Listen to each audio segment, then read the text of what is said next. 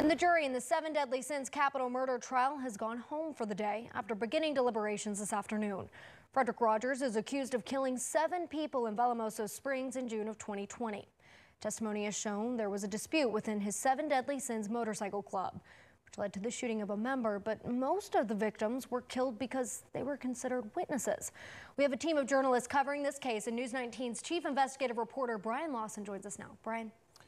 Right. This morning, the prosecution asked jurors during their closing statement not to focus on Rogers, but on the victims in this case. On Rogers' friend who was shot in the back, a woman who invited Rogers and his co-defendant over to dinner, shot 13 times. Another victim was asleep. He was shot 16 times. Co-defendant John Legg, who Rogers said killed 3 people, does not yet have a trial date.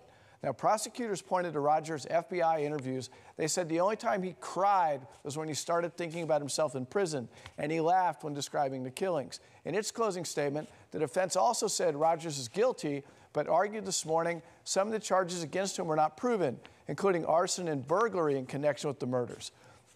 Now, the jury began deliberating shortly after 2 o'clock. Now, both sides, as we said Rogers is guilty, which suggests the jury won't be deliberating for that long. If he's found guilty, the case moves to the penalty phase, where the 2 sides will argue if Rogers should get the death penalty or life in prison without parole. Now, our Dallas Parker's been in the courtroom all day, and we'll have an update from her coming up later on News 19. Lauren?